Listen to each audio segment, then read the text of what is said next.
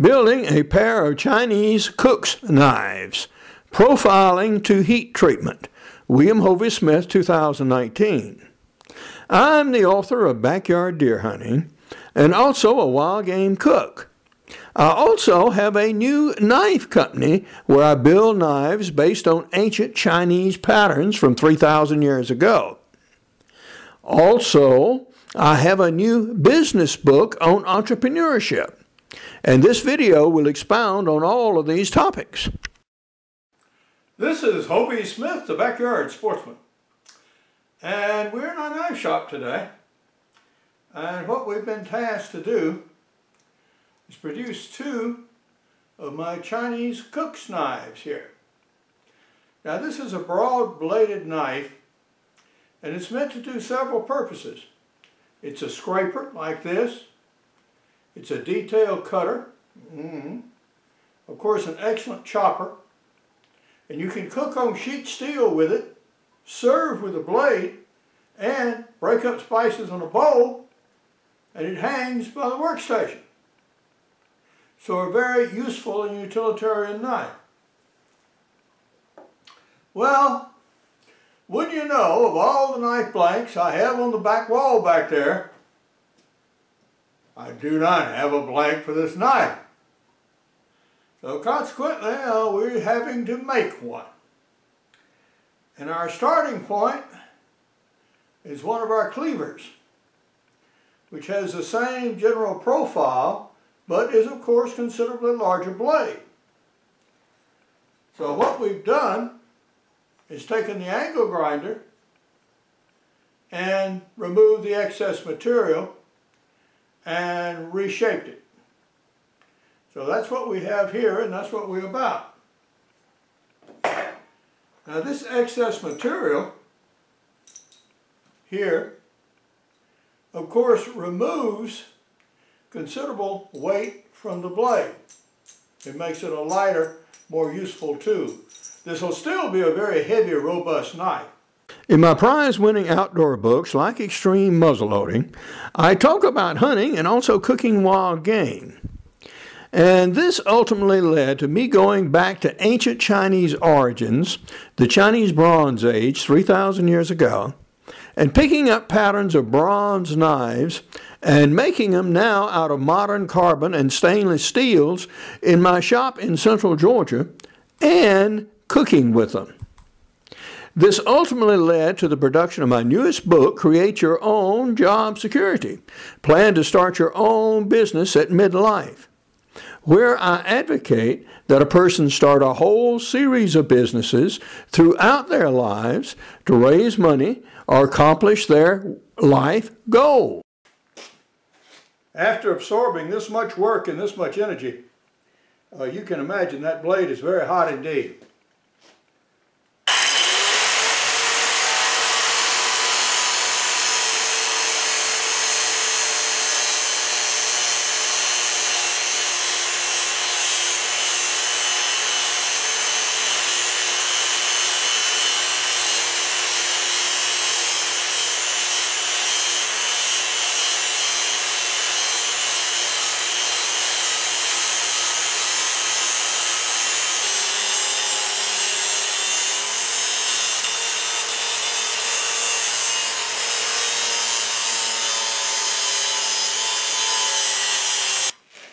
Okay, we've done the basic cut.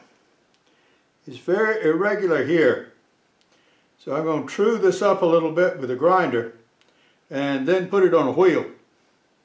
This metal is not yet hardened, so it's still soft. So you have to be careful in removing these nails that you do not, in fact, bend the blade. It's fairly easy straightened at this stage, but anything you have to do to keep from bending it, so much the better.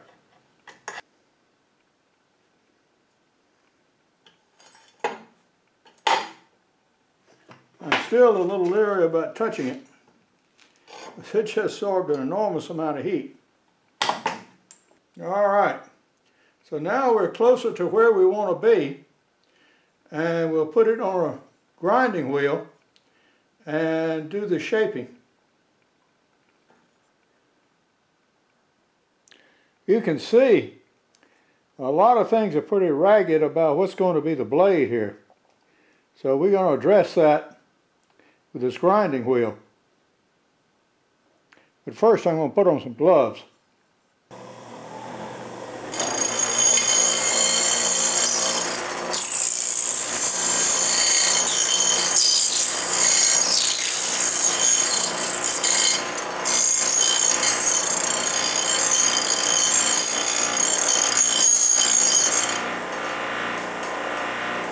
I just pull those little feathers off because they tend to fly and will hit the eyes if you're not careful.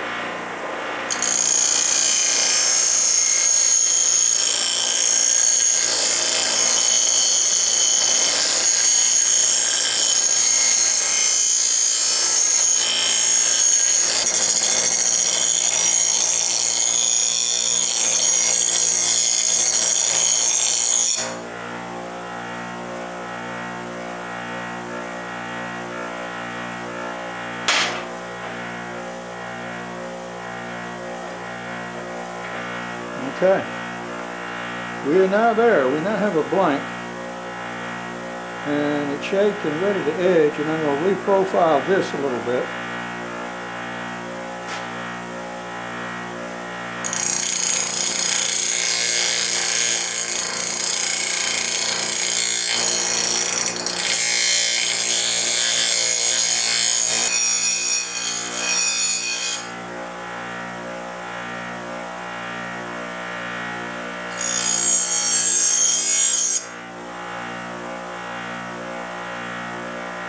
Better than that, yeah, we'll have to do on the belt sander.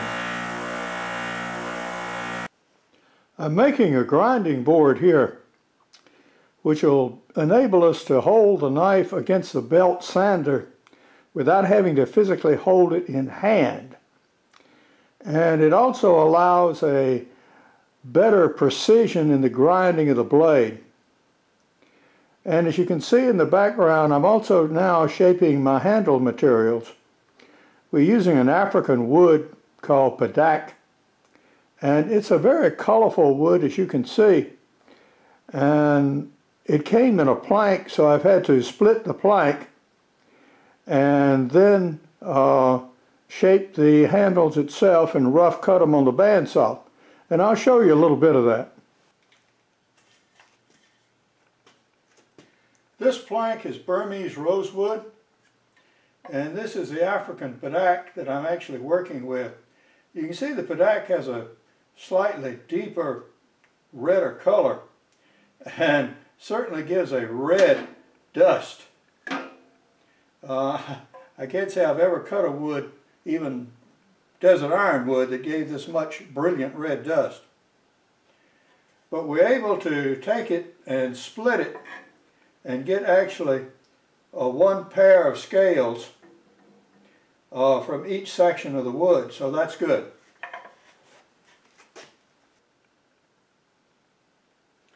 As much of the material as I can remove with a bandsaw means much less I have to work with the grinder and the belt sander, so this is a good expedient.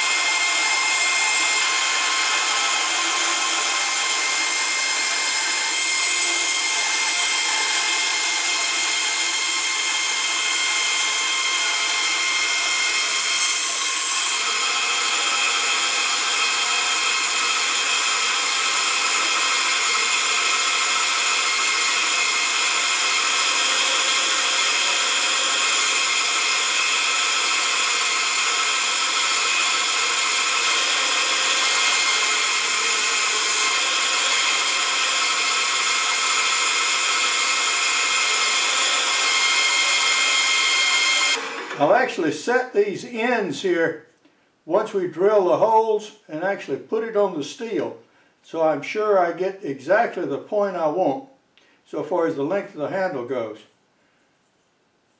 But when you cut like this, you always want to put the smooth side against the steel because you're going to work this side anyway. So we're off to a very good start here with the grip materials.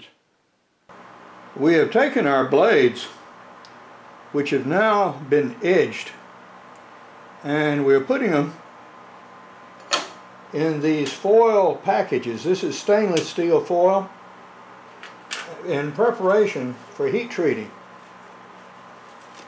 Now for T410 steel, which this is, the heat treatment regime is to cook them for 45 minutes at 1850 degrees and let them stand and temper them by putting them between two aluminum sheets like this. And in addition, I put 25 pounds of lead shot on top of them just to keep them stable and to help prevent warping. This little bits of paper burns up the oxygen and keeps them from being so oxidized during the heat treatment. So it makes the polishing easier. So we seal these up and double crimp them so they'll form an airtight container as near as we can get.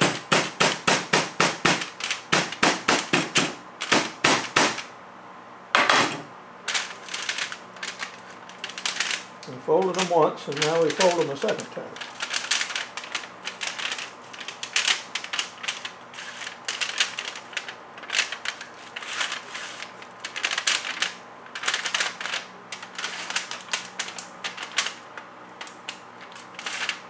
Crimp again.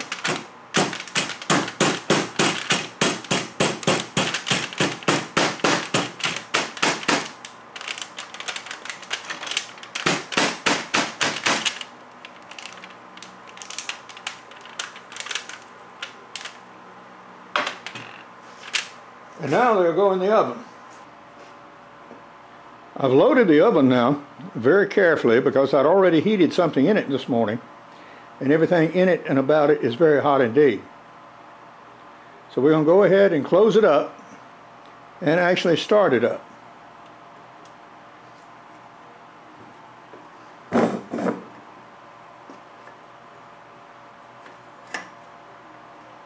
This oven is pre-programmed, so once we select the correct program, we'll be good. Among my outdoor books are backyard deer hunting, crossbow hunting, extreme muzzleloading, and practical bow fishing. And all of these contain recipes that anybody who can turn on a stove can cook.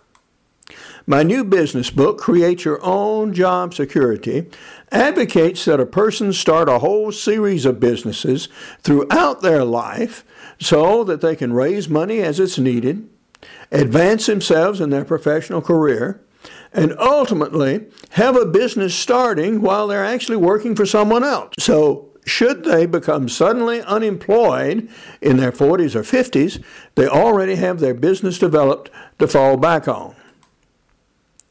In the next video, I'm going to show the final stages of finishing, trademarking, and using these knives. For more information about my books, blogs, and more than 725 videos, you can go to my website, www.hoveysmith.com. For more information about my Chinese-inspired cooking knives, go to Hovey's Knives of China blog.co. For more information about my business books, go to createyourownjobsecurity.com. Good hunting and good eating from the outdoors. Goodbye, and God bless.